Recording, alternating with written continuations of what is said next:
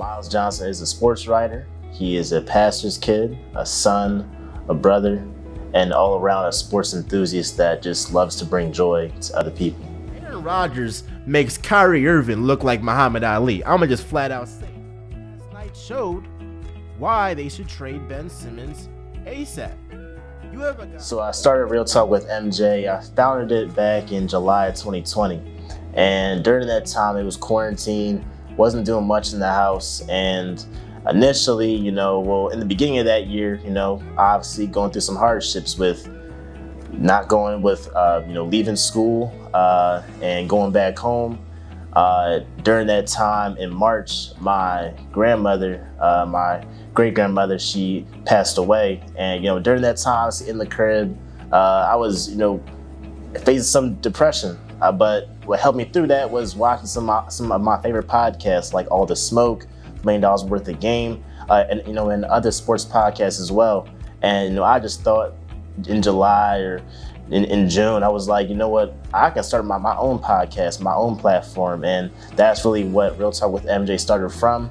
Now, even before that, in 2019, right before I went to Morehouse, I had an Instagram page called MJ Talk Sports, and I would just talk about the NBA and all that stuff. And I stopped that freshman year just to focus on my work. But starting Real Talk with MJ was just my own way to start my own platform and just really start my own career in journalism and in just reporting sports. What Simone Biles is doing right now, I mean, she is the best, she is the greatest athlete in the world right now, over LeBron. What starting Real Talk with MJ taught me is first editing. Now, prior to starting Real Talk with MJ, I had no editing experience, none at all. And having this podcast, I really gained the experience to edit in Premiere Pro and to also produce content on all social media platforms on YouTube, TikTok, and Instagram Reels, and also have produced podcast episodes on Anchor FM. As you know, producing content on YouTube, Instagram Reels, and TikTok are very different platforms, and you have to use different strategies to produce content on those various platforms. And so what Real Talk with MJ has taught me is to use what I do with my podcast and specify it for each specific platform. You're saying that it's the end of the world, that this happened or whatever. It's not the end of the world. She can still bounce back from it. And in fact, this will make her story even better. My long-term goal is to use Real Talk with MJ and partner it up with a big sports network and ultimately broaden my platform and to reach audiences that I never thought I could reach. So this past summer, I was a Chevrolet NMPA fellow, and in this internship, I produced content for the Atlanta Voice and Chevrolet. I see gas stations, all around me, but I don't see, charging stations. Also, after my senior year of high school, I interned at WDAS-FM under Miss Patty Jackson, and what this internship taught me is what happens behind the scenes in production. And I got great experience learning what happens before Miss Patty Jackson comes on there. And she was great. She has been a mentor to me in my journalism career. And I'm just grateful to have that internship and to have that experience to know what goes on behind the scenes.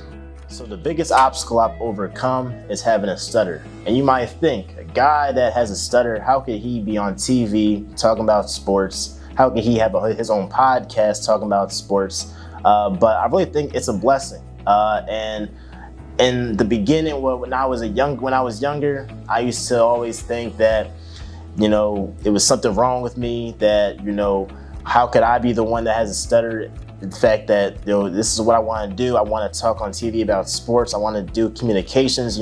How could I have a stutter and do this? But I was in a camp, a stuttering camp, and Dr. Joe, it was his camp. It was around maybe summer of 2018.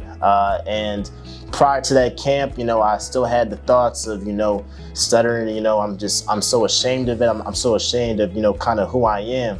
But what that camp taught me is that to not let stuttering be something that holds me back, but for it to be a springboard that propels me forward. And since being in that camp, I've never let stuttering hold me back. So whether it's doing a podcast episode, whether it's interviewing folks, whether it's doing videos for Tiger TV and the Maroon Tiger, I've never let stuttering really hold me back from anything I wanted to do. And ultimately, it's something that I'm grateful for because I believe that I would not be where I am if I did not have a study. So people have said that Travis Hunter made a big mistake by going to Jackson State instead of Florida State. Let me say this. If he went to Florida State, he's going to get a... Who I credit to most for my success has got to be my dad. Now, Mom, I love you, but what my dad has taught me is really about hard work. And I firmly believe that I wouldn't be where I am today if I didn't have my work ethic. And that's what he taught me. Now, who taught him that was my great granddad, my pawpaw, and I can attribute my success to him as well because both of them really taught me about staying on your grind and just really being a hard worker. Because if you're sticking to what you do best, what you love to do, and you're not knocked off your grind and you're steadfast on being dedicated to your craft, that's something that I've really taken with me, and something that my dad has channeled in with me since I was 6 or 7 years old, and it's just followed up with me until I'm now 20 years old. Started my own podcast, the sports editor of Maroon Tiger and all that. So I would say that my dad and really my pawpaw are the main male figures that have influenced me, are the main reasons why I'm successful now. KD's legacy different now. The fact that he was able to take Golden State to 7 games up 3-1 with a teammate like Russell Westbrook. We might have to Not gonna lie, it's hard. Being a full-time student as well as trying to keep up with content, keep up with the latest sports games, sports news and all that. Because with sports, you have to be on time. You can't be a day late. You can't be 2 days late, or else it's old news. But what I do is I normally try and record my podcast episodes early in the day. A lot of my classes are in the afternoon, so if I can record my episodes early in the day, edit them real quick, and be able to get them out early in the day, or at least before I start class, that's how I normally, record my podcast episodes. So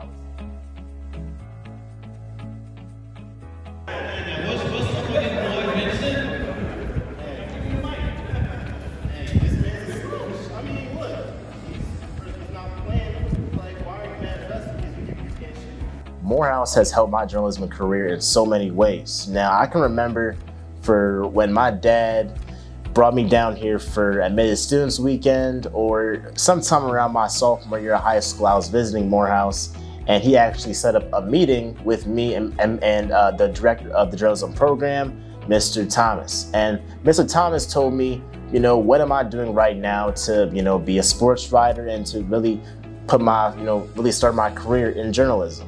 I said I wasn't really doing too much. I was, watching some, Undisputed or First Take. I was watching some, daily sports talk shows, but I wasn't doing much on my end. And Mr. Thomas challenged me to, write for my school newspaper at the time. And that's why I did. And since then, Morehouse has really nurtured me in my journalism career, with helping me get internships, with writing recommendations for internships, with helping me become a better writer, with me taking basic news writing, advanced news writing, sports reporting. So Morehouse has a bunch of journalism classes that are great for journalism majors, for students that are interested in journalism.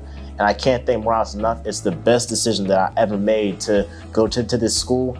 And you see that we see Spike Lee every other week. We see Jaylen Brown. So Morehouse is doing a great job, and the journalism program is really stepping up, especially this year. And we're seeing, the great things they can do. And I'm excited to see the next journalism students that can come from Morehouse as well. Do you think that the Falcons should have looked, in that direction of getting a quarterback instead of getting Kyle Pitts? Yes, to answer your question, I thought they should have drafted Justin Fields. I thought that was the right pick for the Falcons. I was on the bandwagon of saying, hey. What's next for Real Talk with MG? Now, if y'all don't know, I post content on Instagram Reels, TikTok, and YouTube at least 3 or 4 times every week. And what I want to do is to have, first off, more segments where it's like Wednesday word of the day, Wednesday word of the day. But have more segments or Overreaction Monday. But I want to have more segments throughout the week. I'm going to give you guys at least 5 YouTube videos a week, and I'm also going to produce content on obviously TikTok, Instagram Reels on a more consistent basis. And I feel like that will really enhance my podcast platform. You're going to see more interviews with me, interviewing guys that have either that are either sports journalists right now, that have gone through various ESPN internships, different sports athletes. So be tuned, stay tuned to see more interviews and just more content all around on NFL, NBA, but we're going to tap into boxing, MLB. So be sure to tune in for all of that.